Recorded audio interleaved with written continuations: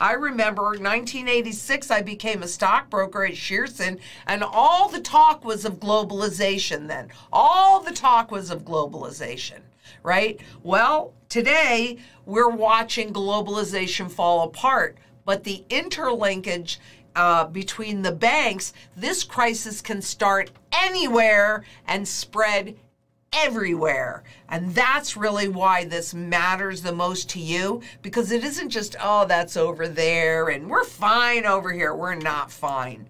And it's been years and years in the making. Risks for emerging markets have multiplied this year. Global food inflation, oil price shocks.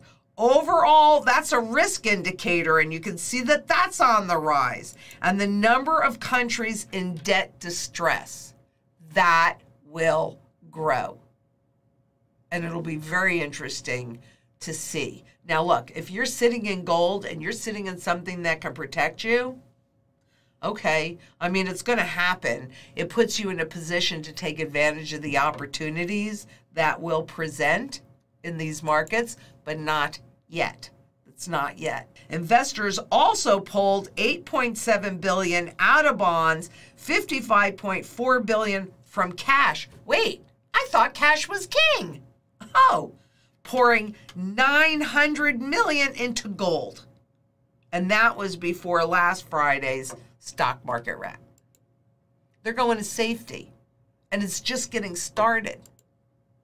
How do you feel about that? Because emerging market bonds have wiped out gains of the last 2 years, count them 2, as the sell-off extended into a 4th month in the longest streak of losses since what year?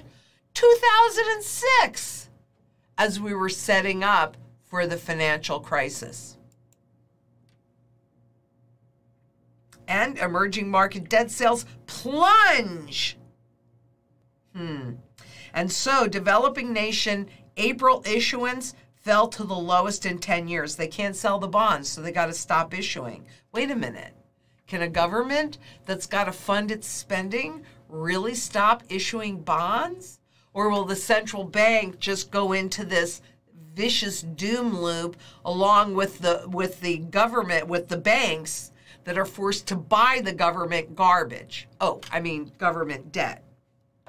Surging yields are deterring emerging market issuers because it's getting more and more expensive to buy it. So you've got increased interest rates along with, if they've been issuing or if they want to issue dollar-denominated debt or foreign currency debt, so you have like a double whammy because you have the currency that you must buy to service that debt going up at the same time that you have interest rates going up. No wonder these countries are in trouble. But it's not just over there because we are incestuously interlinked. IMF urges Latin America to address inflation to curb, here it is, unrest risk. Because that's how they lose control and how they lose power. That could work to our advantage. The little people. Maybe we can get a more fair monetary system. If we come together and we say, no, we won't accept this garbage, we won't accept the CBDCs, we got a shot. We got a shot.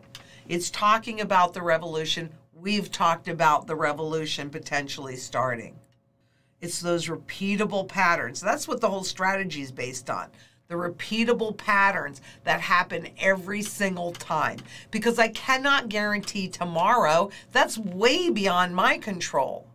But I do believe that if something has happened the same way every time and we're doing the same thing, our most likely outcome is we're gonna get the same result. I mean, that just makes sense. So what else is one of those repeatable patterns? Well, gold provides downside protection. This is not rocket science. This is global equities, UK gilts, and gold returns in British pounds during periods of systemic risk. Because gold is a proven safe harbor. What do you want to be holding? because this, on top of the end of the currency's life cycle, means that we're quickly approaching a point where the dollar will have zero, count it, zero value. Last, its most widely recognized feature is its potential value in highly adverse scenarios, and it's called the war chest argument, but it's been proven over and over and over again. So I'm good with it. And that's how I'm protecting myself and my family. That's also how I'm positioning to take advantage of the opportunities that present. And there will be many opportunities that present. Because right now, with all of the new money that's been flooding into the system died in 2008. I don't really care what anybody says. It died.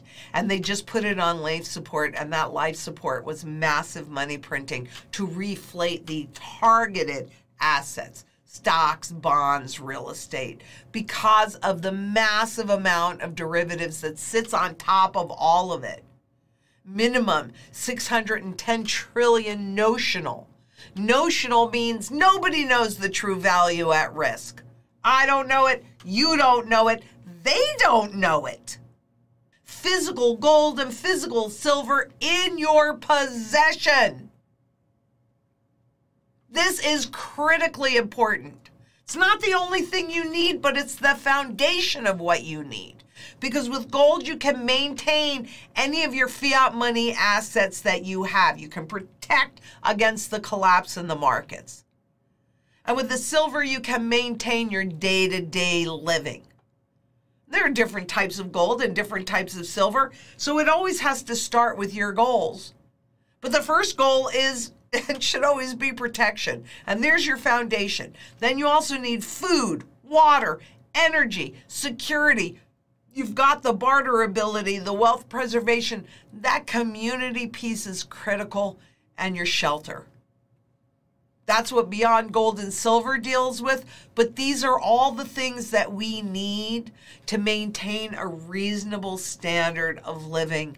Get it done. Please get it done. I'm so grateful that I'm in this industry and know how deeply I dig into stuff. Believe my work. So many people could tell you what you should do when they're not doing it. I'm only telling you what I am doing for myself. You make the choice on whether or not that works for you. And I know this is not fun to talk about or think about, but it's not going to be fun if you end up in abject poverty. I guarantee that one. I can't give you a lot of guarantees. I'll guarantee you are not going to like it if you end up in abject poverty.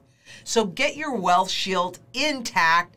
Get it done today while you still have choice, while you still can.